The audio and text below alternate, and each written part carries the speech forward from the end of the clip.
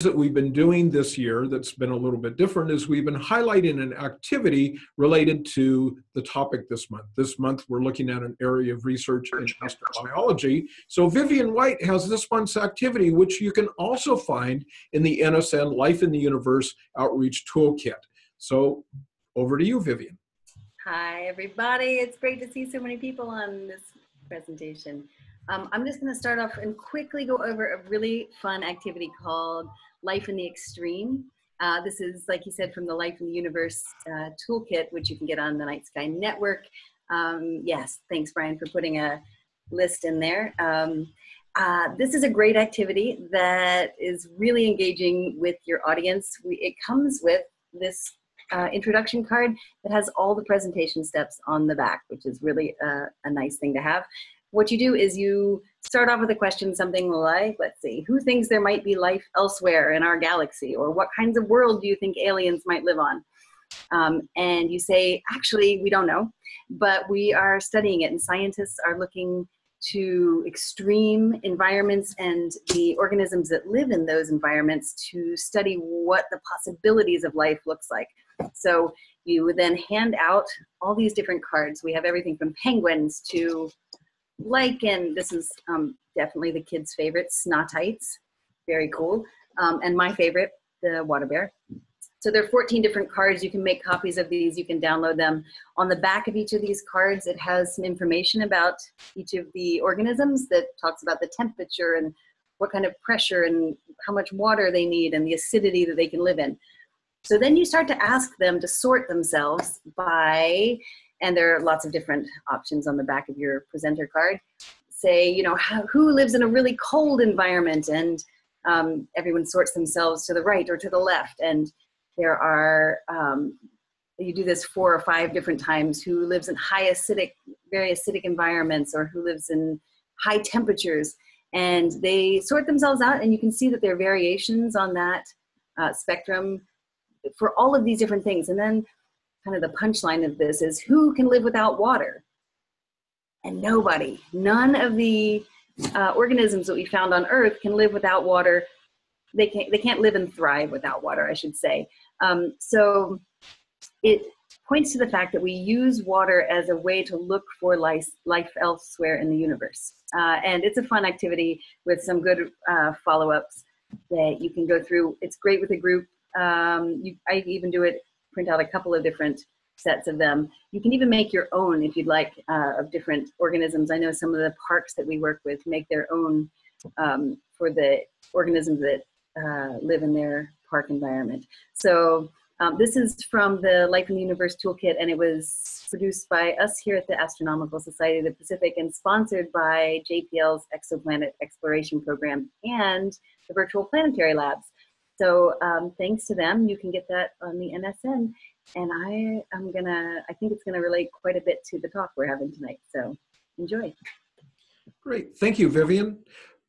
Okay, so now to our featured presentation. Bruce Damer is a Canadian-American multidisciplinary scientist, designer, and author. At UC Santa Cruz, Dr. Damer collaborates with Professor David Deamer and other colleagues developing and testing a new model for the origin of life on Earth.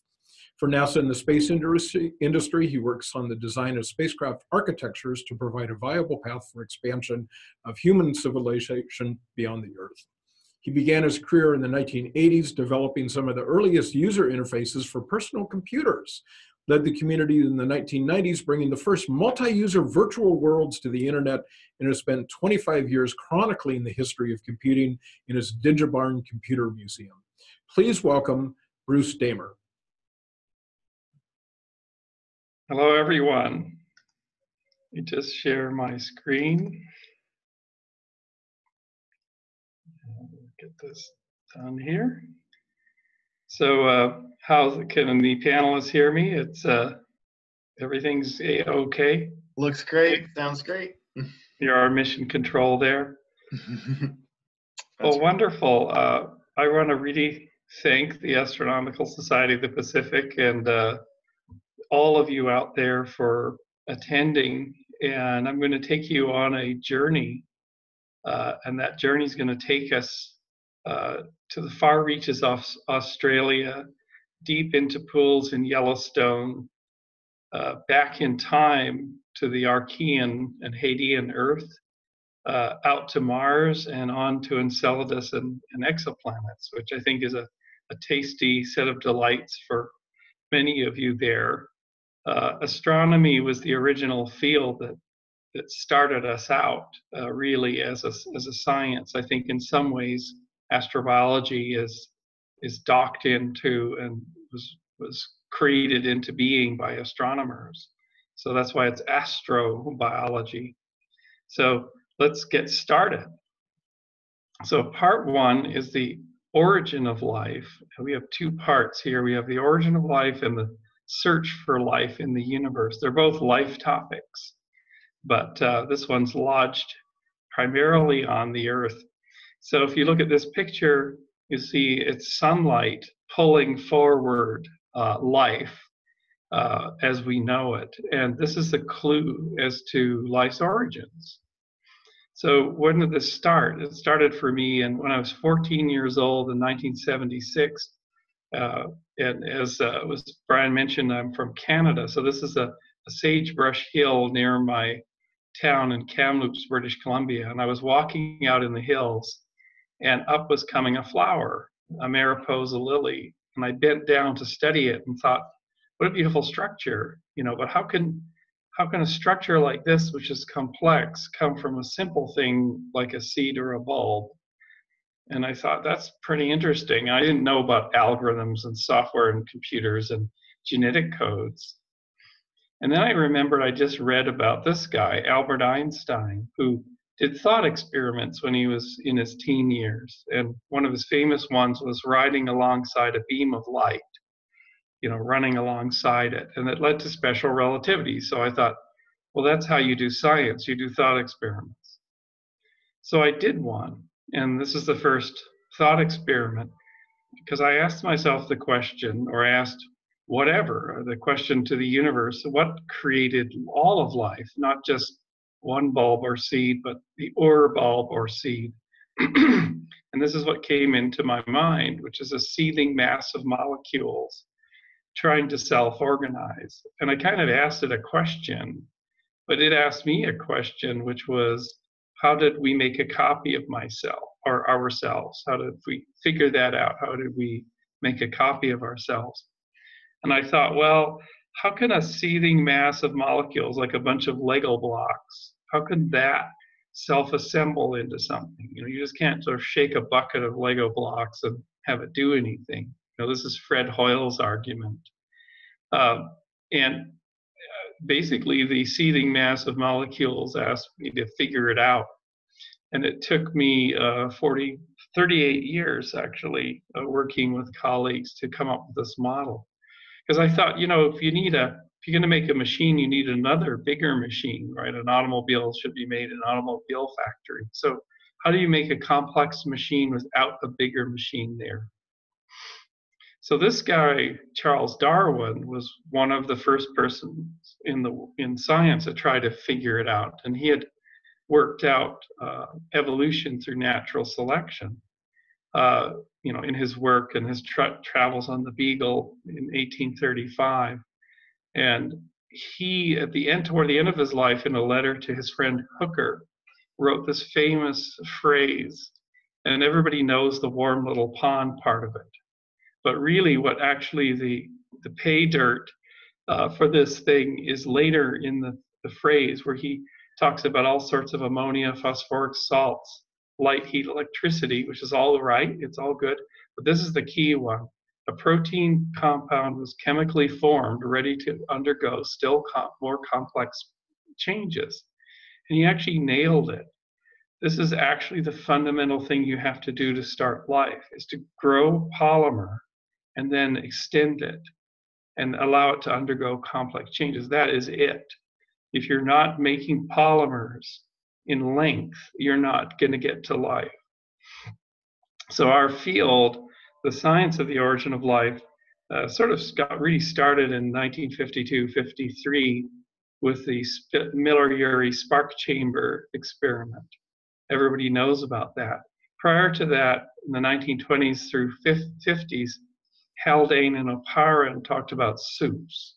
And their concept was you needed to have more complex things made from simpler things, and you need to concentrate them somehow. In the 1970s, the deep sea hydrothermal vents were discovered.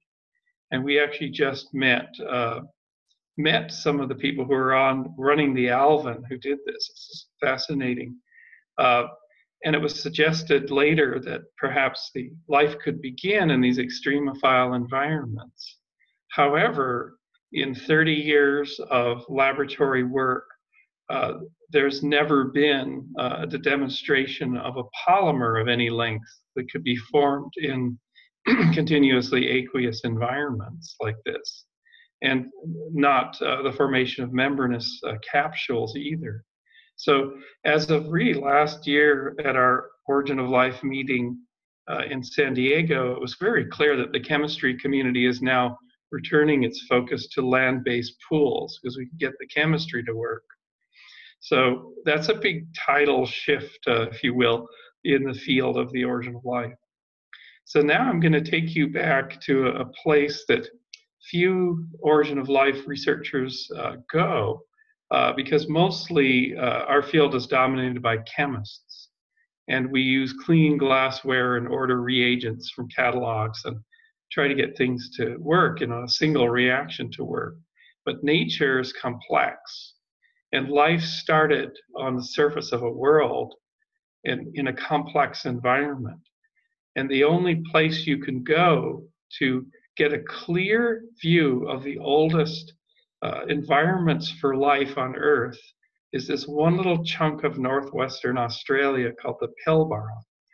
And we went on a field trip there in July 2015, Dave and I, and it started in Perth, and it went up to Carnarvon, a place called Shark Bay, which I'll show you here, which is a saline estuary. It's now a World Heritage Site.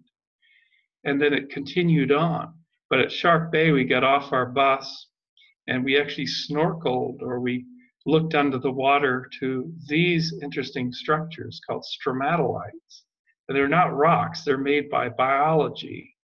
They're literally grown by biofilms that sequester sand grains and build these towers in order to keep having access to the light.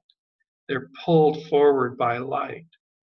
There's me standing at the shores of Shark Bay. And this is like standing in the Archean or standing in some ancient time. It's amazing because this would have been a scene, familiar to time travelers 3.5 billion years ago. If you press down on the tops of these structures, it's a spongy film of trillions of microbiota, the top layer being, of course, cyanobacteria. So onwards we drove to this northwestern region, and this kind of looks like almost like a caldera, which actually turns out it is the North Pole Dome, the best preserved landscape of the Paleo-Archean 3.5 billion years ago. So there's our bus and our utes. Some of the geology. This is a place mostly visited by geologists. Here's a slab of stromatolite, 2.6 billion years old. You can see the layering again by the successive growth of microbial mat. Here's a top view of stromatolites. So these are the ancient cousins of the living stromatolites of Shark Bay. There's a sort of side view. And here's a stromatolite bedded in chert. That's that black material on the top and bottom. And so this actually, chert often can preserve evidence for microfossils. Very controversial in our field, but it's really been established that single imprints of single cells have been found in chert. It's very, very rare in chert of this age.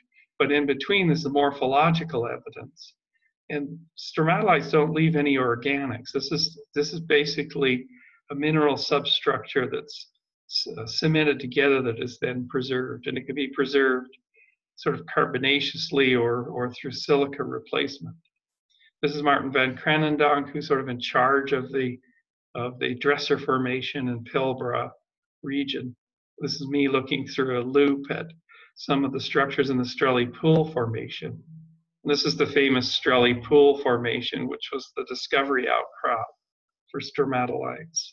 It's about 3.46 billion years old of age.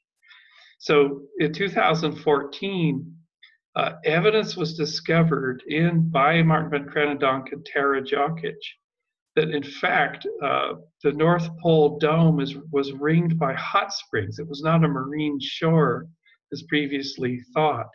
And they determined this by the discovery of this geyserite, which you see there. It's basically bands of light and dark material laid down by splashing geysers, fresh water at the surface. This is a remarkable discovery. And within the geyserite, there's evidence of palisade fabric, which is silicified microbial filaments. So on the left, you see modern filaments, and on the right, you see the silicified versions.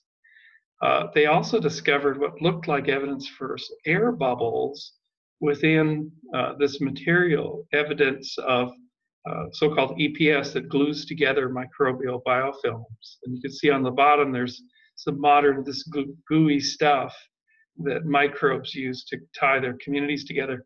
And when they produce oxygen, it goes out as bubbles. So this is not only the oldest evidence for life on land that's ever been discovered, and the oldest hot spring on Earth by 3.5, 2 billion years, but it's the first evidence, possibly the oldest, for metabolism. So if we look at the rock record from the earliest evidence for life, it actually turns out vibrant life at 3.5 billion years in a hot spring location on land. This is a sample I picked up 2 years ago. This is barite preserved stromatolite. Here's a lakeshore stromatolite, which is a little bit less diverse because it's in a quiescent environment. And this is sort of produced by onlapping waves. And this is modern marine stromatolites. Also a little bit more of a quiescent environment, a little less diverse, but still, very, very vibrant. So this is suggesting, the rock record suggests that far from life crawling out on land sometime, 500 million years ago, life was always on the land in aqueous environments. So let's take a look at what this implication, this evidence now means. That if land masses, say at 4 billion years ago, perhaps around the time of life's origins, they certainly were present. There was thinking earlier that we had a complete water world, but this is actually not plausible because, on a cooling mantle, on a rocky world, you're gonna have a vast amount of volcanic activity and a vast amount of hot springs, both under the ocean and on the land masses. Think Hawaii or Kamchatka or Iceland today. So they actually believe now that even in the Hadean, there was at least potentially 30 to 40% of the superficial land mass. So lots of land, and what land has is a property that the ocean doesn't. When you have things deposit on the land, they concentrate. So, think of a rainfall and you find a little pool that has kind of salts or things built up around it. You can actually concentrate material, whereas the ocean is a big diluting buffer. This has been the main problem chemists have had with an origin of life in the ocean. It's a diluting environment. So you're going to lose all your reagents. If you're dilute, you can't form a bond. You can't form chemical bonds. If you can't do that, you can't get to life. So it turns out that the oceans themselves are an extremophile environment for early life. But perhaps the Goldilocks zone, and this is a term from astrobiology, for early life are these little pools that are fluctuating, that have just the right temperature and the right chemical composition. So if early Earth had hundreds of millions of years to establish adaptations, it could do it on the land because you had a system where you could collect material, and there was a lot of infall in those years. The infalling material contained the building blocks of life. It contained fatty acids, amino acids, and nucleobases. Oh, these are known to have come in on carbonaceous chondrites. We have a meteorite collection which includes pieces of the Murray and the Murchison meteorite, which are at the age of the Earth pretty much. They're 4.6 billion years old, and they contain all these organics. So this material as dust or meteorites is falling on the land, concentrating in pools where it can be cycled. Chemical reactions happen. And then if you get a form of early life, it can then flow downstream, adapt, and be stressed until it hits the salty and high tidal environments and high divalent cation environments of the oceans, adapt to that later, and then distribute like we saw at Shark Bay. So, Dave has never been satisfied with just doing stuff in clean glassware. So this is one of his first trips. He went 10, 12 years ago to Kamchatka, Russia, found a little warm pool that was driven by hydrothermal activity, and put in a set of reagents. And membranous structures formed immediately in this little pool. You may as well try it in the field. So the feedstock from meteoritic compounds as a piece of the Murchison meteorite would have been falling in these pools in abundance. Then Dave made this discovery that he could actually polymerize non-enzymatic. That means put together polymers without the building blocks of life, without the tools of life, without enzymes, through hydration and dehydration cycling. So building this chamber at UC Santa Cruz, we have these 24 vials that move around between a hydration station and a dehydration station. And if we put in solutions, we put in, say, a slightly acidic mixture, pH 3, with the presence of AMP and UMP, which are two of the building blocks of RNA, they stack together with introduced various lipids. And lipid is what you are made of, is what your cell walls are made of. Lipid is the organizing principle of life itself. So if lipid is present in these pools from meteoritic infall, it's going to form membranes. When the pools dry down, they're going to squeeze together all the monomers, all the building blocks, and you're going to get what are called, in this case, diester bond formation. Because it turns out that the nucleic acids and the amino acids that make the polymers of your body need to dry down in order to form those polymers. Now, life does this with ATP that kicks the water out. But these are called condensation reactions. You have to get rid of water in order to form these polymers. The only way nature has to do that is to dehydrate. So there's no way to do it in a deep ocean vent environment like you'd find maybe at an Enceladus. It's a conundrum. So here's our product that was formed. Here's our gels that form. We're forming up to 150 base unit long RNA-like polymers in just a few hours. It's an amazing discovery. So those are our gels, and our nanopore sequencing device, which we invented years ago, actually pulls these RNAs through and counts the bases. So this is actually RNA. We're now self-assembling DNA this way. Amazing. So we don't have to necessarily have an RNA world first. So hydration, dehydration cycling, or wet-dry cycling can also be used to make peptides. Several groups have done this. So here I am at Bumpus Hell in placing into a fumarole vent a slide tray with a little bit of solution of this lipid and AMP and UMP, and letting vent gases alone, just hydration and dehydration through moist gases, go across the sample. And we make a little bit of RNA in just this environment here in Lassen National Park. So it worked there.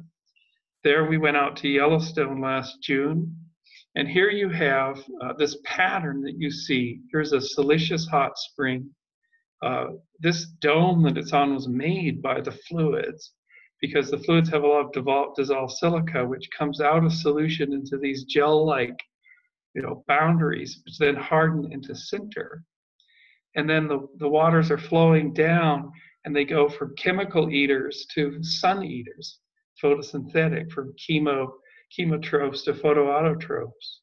There's the pattern right there.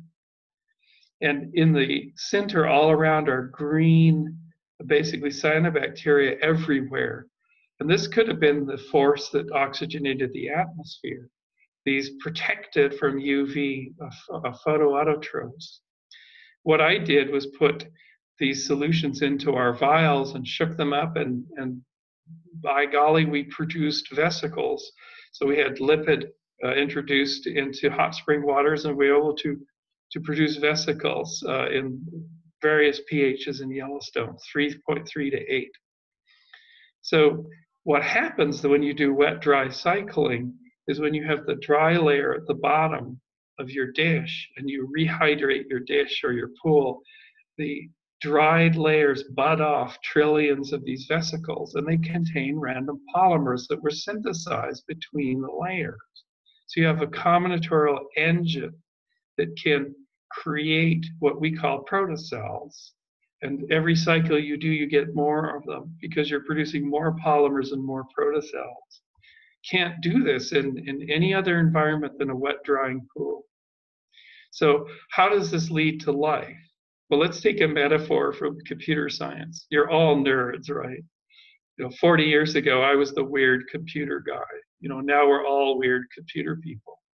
Well, the metaphor from computer science is how could you write programs from scratch without a programmer?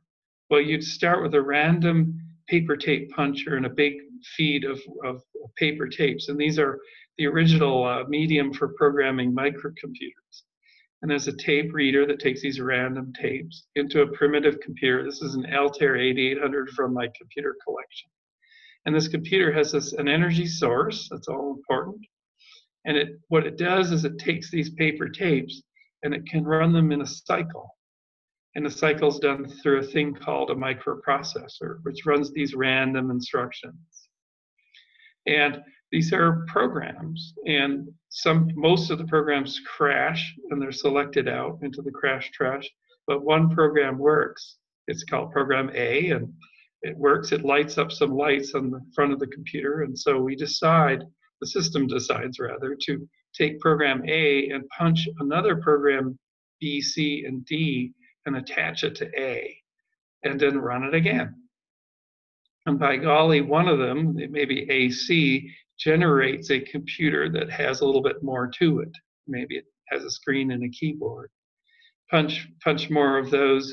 AC and F may generate a laptop. AC, F, and I may generate a smartphone. And this is the evolution of software and hardware together. And this is inefficient, but would work. It's arguably that this would generate programs that work, as long as you're in a cycling system that's fed by energy and new building blocks. Pretty commonsensical, huh? It's very inefficient, so we pay slightly more efficient things called engineers to do it for us.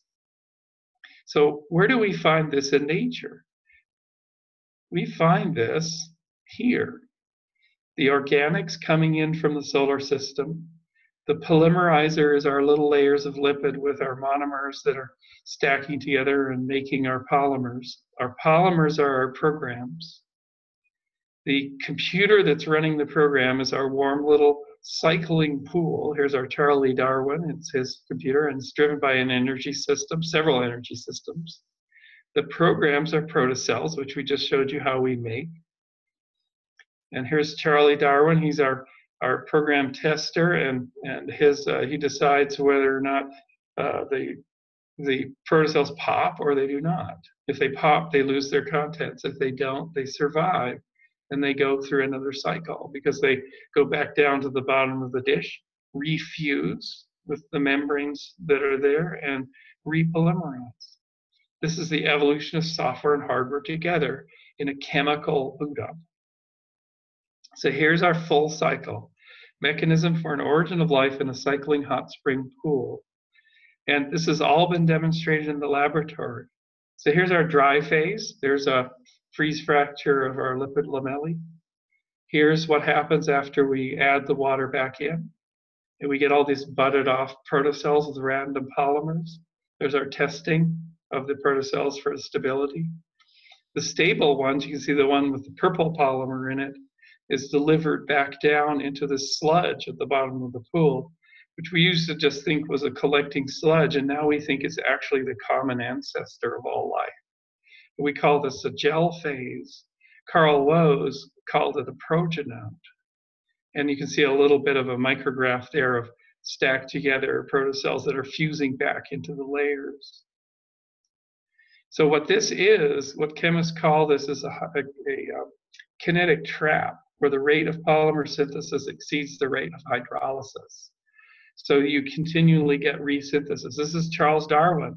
A protein compound shall be formed that becomes increasingly complex. This is it right here. So we believe this is the engine that can generate the living world. So let's put it all together. So here's our wonderful graphic, which we took 2 years to put together with all of our colleagues around the world. Hot spring origin of life. So synthesis of the building blocks in space, and some of them coming from the hydrothermal system itself as well, from below. Accumulation on land, can't do that in the ocean. See it raining down. This stuff still accumulates in your gutters, these micrometeorites. Concentration in a series of pools of different pHs, chemistry, so it produces organics. You see the organics, self-assembled membranous structures. These organics, if they find their way into a cycling pool, are subject to this combinatorial selection process, which generates these masses, these sludges, which can flow downstream. And you'll notice in item number 5, we flowed out of our cycling pool, and where we were feeding from chemicals. Now we're in a dilute environment of a lake. We must feed from the sun, which means we must develop some kind of a pigment energy capture system. The protocellular mass would have just died off or stopped working. And this is where we think that cell division had to come in somewhere along here. As you exit the chemical feeding zone, you have to have learned the trick of cell division. So the progenote becomes the living cell mass, or the ancestral microbial mat. So adaptation to not only lake shores, but the saline estuary, which means you have to have active pores to get the salt out, because the cytosol matches a hot spring fluid, fresh water, much more. It's much more than a seawater. Cells do not have a seawater composition. So after all that, you have robust microbial communities able to build the marine stromatolites that we see at Shark Bay. So we have global distribution. But this is a downhill gradient, but an uphill adaptational path for making more and more robust life. And this form of life dominates the Earth for 90% of its history. So the rock record supports it. There's our hot spring stromatolite, lakeshore, and marine. So this has now been in publication in our field for about 3-4 years, but Scientific American picked it up on the August 2017 cover. We bumped the eclipse off the cover. I noticed a picture of Dave Bryan there is at the Oregon eclipse, clearly. And we bumped it off the cover because the editor is a microbiologist, and she felt this was the most important story they might publish in that decade, which felt nice to us. But they took our graphic, this is my artwork, and they did this wonderful treatment with this spiraling wet, dry, moist cycle. So this is going to be republished, I think, in a month in a special issue on Science for the 21st Century. So let's take a slight pause here. And let's ask ourselves, for the true geeks, the combinatorial physics geeks among us, we might ask the question at this point: what are the abstract properties of the system that can take inanimate matter and take it toward animate matter?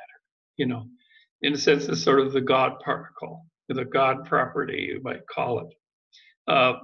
What is the process? Now, we've seen the physical process within geology and within chemistry that we believe can do this, and that is working experimentally in the lab and in the field up to a certain point. We haven't seen the emergence of a genetic function or complex things like pores, but it's a predictive system. We believe that cycle long enough, chemists will actually see the evolution of these polymers. But let's ask the question, what is the actual abstract parts of the process? So I did a thought experiment, another one night, where I visualized the plane of physics, the undulating plane of physics. You push down on one place and it predictably moves in another, maybe a sort of classical thing. And then within that plane, I placed a protocell. I said, what are the properties of this protocell? Oh, they crowd things together to make them more likely. They're a probability shaping system. But if you have two protocells next to each other, the membranes sort of butt up against each other, and there's a transmission of smaller molecules. This is message passing. Message passing isn't really done in physics, but it's done in this system. So things can transmit and affect other systems, which then can act back. If you get a lot of these protocells together, you get a combinatorial system that shapes probability and has more message passing. It's not a living system yet. But if you look at the three plots that this would produce abstractly, this increases the probability of chemical reactions.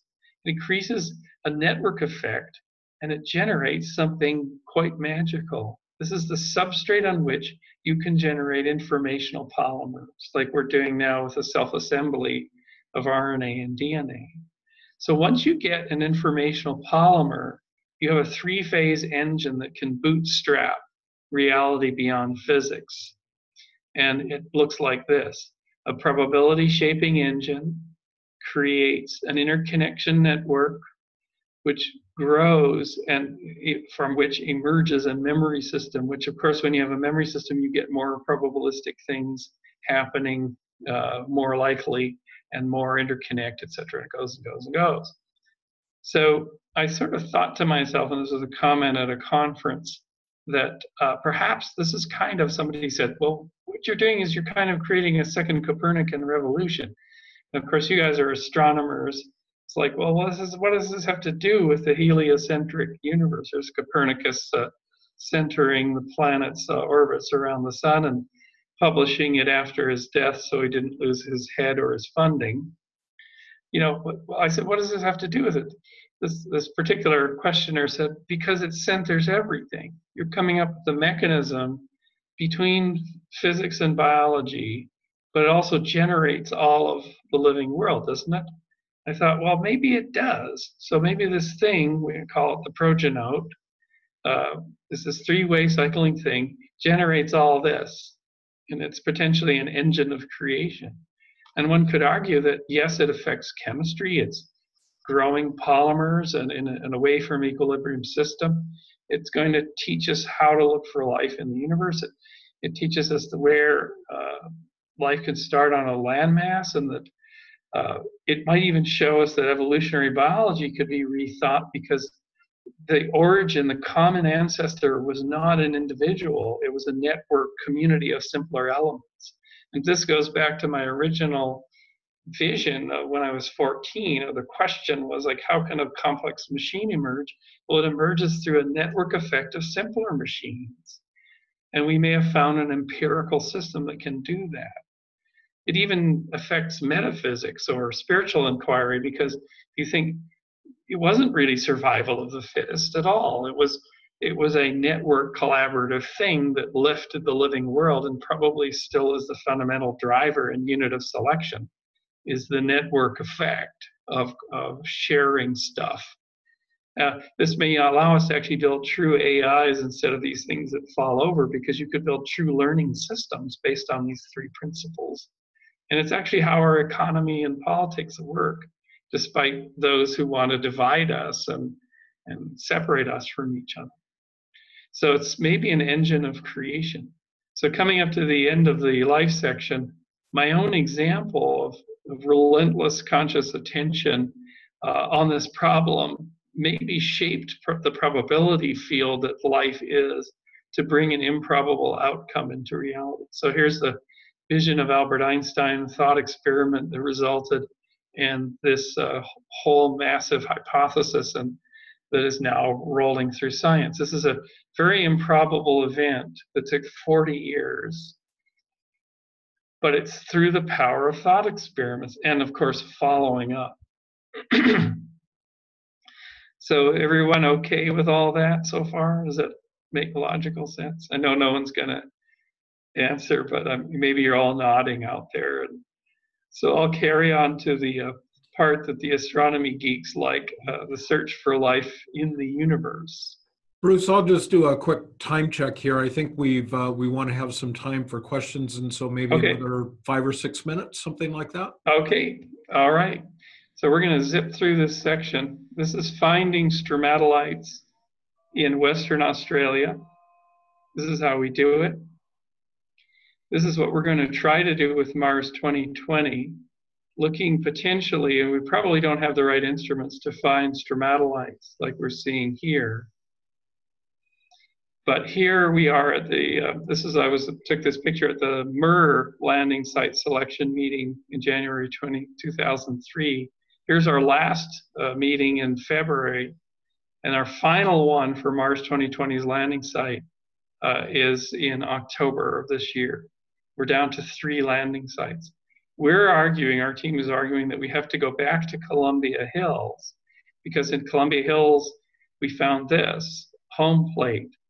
Spirit found evidence of a hot spring by dragging its bum rear wheel through soils we turned up opaline silica, which is the stuff that you saw in Yellowstone. So we're actually at a hot spring on Mars right now. Driving over some rocks and scuffing them, they noticed that this matched the nodular silica textures you see in breccia from El Tatio hot springs in Chile. So we need to break rocks on Mars. So Mars, given that it had a hot spring, we have a plausible chemical model for the origin of life on a terrestrial world. But it suggests that if life was starting on Mars, it was a race against time, because Mars was actively dying. It was losing its atmosphere, its oceans, etc. So if Mars had an origin of life at a hot spring, it could have escaped down through the piping into become deep halophilic extremophiles. And then occasionally that would come up to the surface. So we call this the first and last outpost approach to the search for life on Mars. So it's presented at these landing site meetings. So here's Mars 2020, and here's Mir. If we go back here, like a geologist would do, we can search for this evidence and collect some samples for return. Enceladus. So here we come to life in the icy worlds, the water worlds, where we think that these plumes coming off the South Pole are driven by hydrothermal vent systems. So here's your 2 types of vent systems on the Earth. And you've got more acidic black smokers and alkaline vents. And here's our hydrothermal fields on the Earth. We're making the case that life started there. So how can life start at a hydrothermal vent?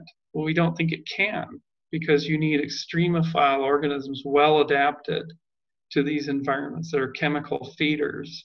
But you can't get the chemistry going. So you have salty water, you have dilute conditions, so you can't form your polymers. You can't form membranous vesicles because of the salt either. So you can't do the selection process. Whereas you can do all that at hydrothermal fields. And there are limitations with fields as well. But we're arguing that life really potentially can't start on an ice-covered ocean world in those conditions. It may be inoculated later by a big impact delivering biota that were adapted.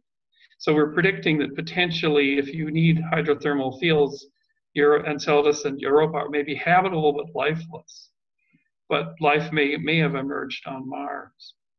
And Dave has designed a silicon nanopore to fly through the plume to look for evidence of fragments of polymers. But we're the null hypothesis. We don't think you'll find it. So here's the last little question. How does this help us understand life beyond our solar system, exoplanets? So here's Kepler 186f, Earth-like.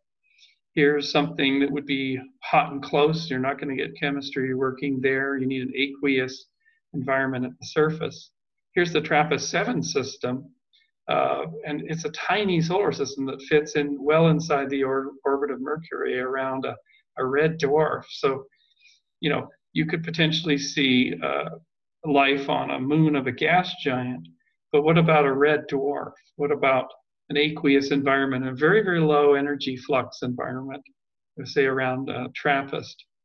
Well, we come back to our original box, our original requirement, that to start life you require polymers with encapsulation and combinatorial selections. No other way to boot up a program like this. And we suggest that aqueous carbon chemistry is the only thing that can do this, not an exotic chemistry, not hard crystals, nothing that's cryogenic. Unless you can propose a chemistry that can do these two things, you can't go to life. So with that, I'm going to wrap it up and thank Night Sky Network and everyone here for hosting this talk. Great, thank you very much, Bruce. This is really very interesting, the process that you all went through and the experimentation, and it's really, really fascinating and very thought-provoking as well. We have a few questions that have popped up, and so from Linda we have, is there any evidence of new original life, not life that has evolved from previous life forms, being generated at any time since 3.5 billion years ago? If we still have Goldilocks conditions on Earth, wouldn't life continue to generate independently? That is a superb question, and in fact, in that same letter to J.D. Hooker, Darwin writes that life, he actually answers this, that basically life can't start again because of existing life just eat it. It gets eaten up and metabolized.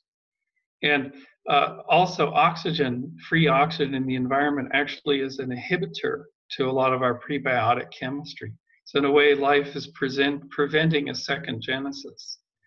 So it's, you know, life is voracious. It's going to consume even a simple protocell is not going to survive in the onslaught. Okay, thank you.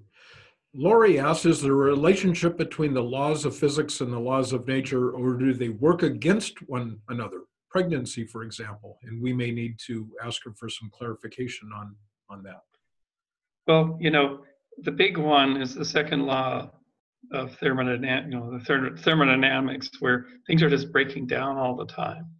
And so in some sense, the laws of the boot up, the process of the boot up of life is dependent on being able to surf this chaotic free energy to build stuff against the degrading forces of the second law. So that's where the boundary is. And we are continuously cycled by energy. So for example, if Earth was kicked out of solar orbit, the entire complex life world would crash almost instantaneously. We're totally dependent on that sun rising every morning.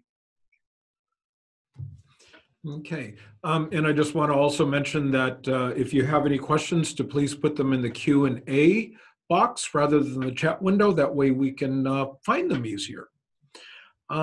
Jeffrey asks, how does Earth's oxygen atmosphere affect field testing of hot springs hypothesis? If the tests conducted in anaerobic atmosphere like early Earth, do you see the different results? That's also a very good question. Yes, we do have an impact. Luckily, at Bumpus Hell, where we're using the fumarole vents, we're getting the temperatures we need for the polymerization, but we're also getting low oxygen environments there too. I'm headed to New Zealand in June to work in Rotorua at hot springs, and I'm not going to have an anoxic chamber. So I'm hoping that we do get some polymerization when I have little slabs of mineral sitting by the poolside drying down. Yeah, it is a problem. It's an issue. So we're going to get less product. Okay, Christine asks, could you please elaborate on the mechanism of information exchange in regards to the ability of life to reproduce itself? Well, this is an extremely good question, because what we are proposing is a system that doesn't need replication in the beginning.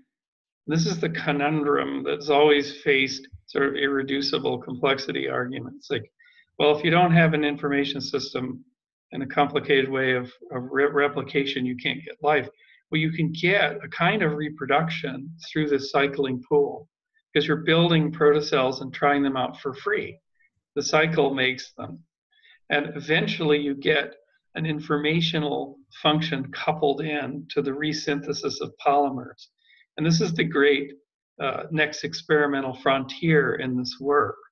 The team that actually can show the first short little informational polymer that can get unwound by a hot water event, natural PCR, template and replicate itself, or partially unwind and make a product, will be a team that's sort of going to be in line for a Nobel Prize, I think, because that'll be the spontaneous emergence of a genetic function within this cycling system, de novo, from scratch. Okay. Elizabeth asks, is it possible to rebuild an atmosphere? Gosh, you know, our atmosphere was certainly transformed by life. I think Mars, I think it's implausible. I think this is why Mars is a terrible place to look at building cities, and it's just a nonsense idea, right? That Mars is mostly a hard vacuum. It's got perchlorates in the soil, and to actually, the process of putting an atmosphere back into a planet is well beyond our capacity. My other work, we focus on the capture of asteroids in balloon structures, where we introduce atmosphere or extract volatiles from them. That's the Shepherd project. And I can do a second talk on that here in the network at some point, where we're introducing atmosphere drawn off from volatiles, from planetesimals, and we can create small worlds and do extraction and even mineral extraction. That's a design for NASA for opening the solar system. You can see that in my TEDx talk at Damer.com.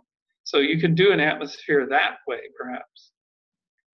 So terraforming, we won't be terraforming anything anytime soon, I suppose. So it's not a very good investment strategy when you can put a balloon around an icy object and create an entire world out of it. Yeah. It's a lot lower cost. Okay, Gordon asks, what keeps protocells from replicating in a way that destroys them? Well, that's a good question. It's good old natural selection. So if they replicate in a way that is bad for the group of protocells, because these things are being done in a group matrix, then that group just gets selected out. That process doesn't get pushed forward. Okay. Well, that looks like we've come to the end of the questions, and so I want to thank you again, Bruce, for getting up very early. And I think that I think we noted earlier that Bruce is actually in Pakistan working on some things, and I find it really interesting that you're involved with doing this, but you're also very involved with computers, and it seems like the whole idea of information systems is a common thread between the two, and so I never really thought about how they complement each other quite that well. It's amazing because Brian, in 2009, when Dave and I met, here you had one of the great membrane biophysicists in the world meeting this geeky guy that I always think in terms of systems and boot ups and whatnot, and it turns out you needed that kind of computer science approach to tackle the origin of life problem. And Dave and I, as a partnership, we've been able to do that. And it's very much like, who was it that came into geology and was an astrophysicist and just proposed that the asteroid impacts were the cause of the extinction of the dinosaurs. And so it takes a person from outside coming into a field often to solve major conundrums and questions. I think it's fascinating. Astrobiology, by its very nature, is interdisciplinary, and this is certainly reaching out to even beyond the disciplines that we would think more likely. So, a great collaboration. Thank you so much. This is very, very fascinating. And that's all for welcome. Thank you. And that's all for tonight, everyone.